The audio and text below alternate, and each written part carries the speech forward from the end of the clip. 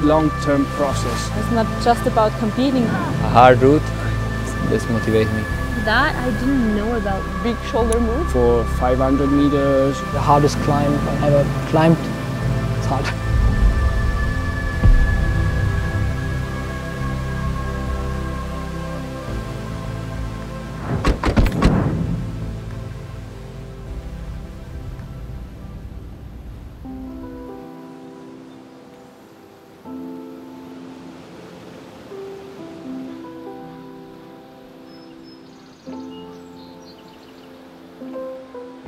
My name is Mathilde Becerra. I'm a professional rock climber.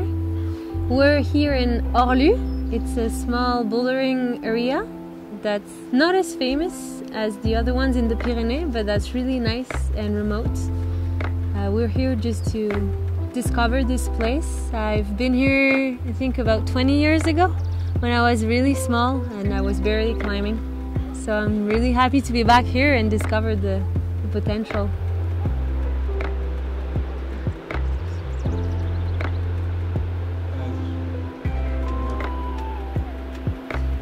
I went here the first time with the gym that I was in, and my dad was here, yes.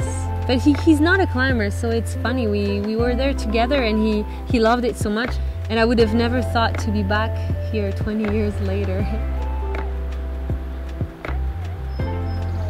So the style of the boulders here, I would say, it's like kind of crimpy holds, really something that I like.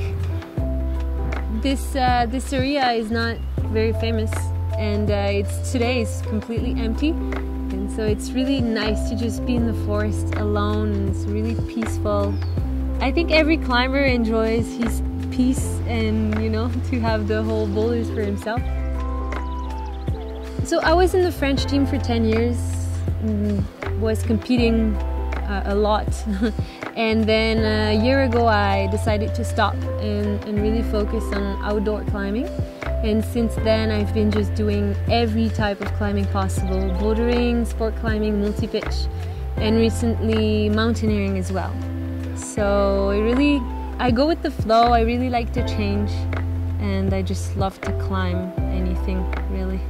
Stopping my comp career has been really a big change in my life, and it definitely did change the relationship I have with climbing. I don't really think in terms of performance anymore. I really found my passion, but my true passion for climbing as being outside, enjoying time with my friends, and really just, you know, just enjoying a nice movement, even if it's not hard. And that I didn't know about as I was competing, which is crazy. I think I'll just keep climbing and find new challenges for me. But sometimes I just feel like not climbing as much. Sometimes I feel like just doing alpine. It really depends. I think it's always important to just listen to what you feel like.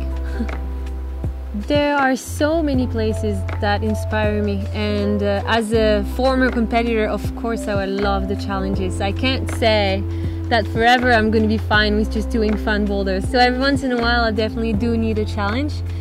Apart from projects for myself and new challenges, I really feel right now like I want to give back everything that I learned during my career as a competitor, but also as just a rock climber. And I've been doing humanitarian projects and kind of teaching kids and young climbers from countries that don't have as many climbing infrastructures, trying to bring the expertise to them. Yeah, I really like to give back now. It's time for that.